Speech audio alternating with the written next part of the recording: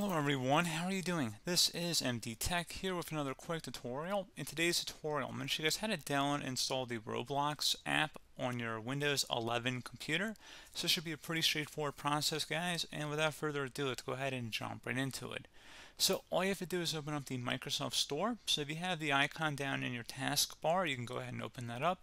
Otherwise, select the search magnifier icon and go search for it. So again, pretty straightforward. You'd open up the Microsoft Store, select search at the top right corner of this window. So go left click on that and type in Roblox. Best match, come back to Roblox game. Go ahead and open that up. And then you want to select the Get button. And if you want to sync with your other devices on your Windows computers, you can select the sign in option. Otherwise, we're going to just select no thanks.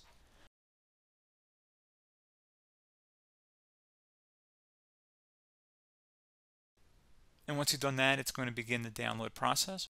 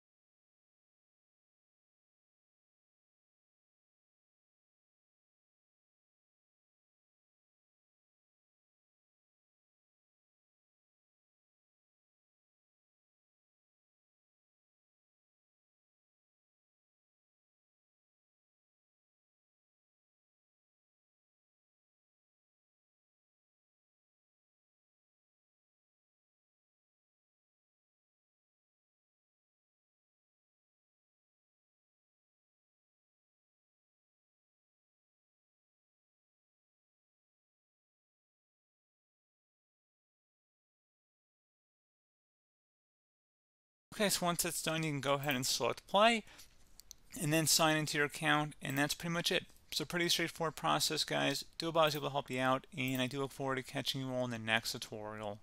Goodbye.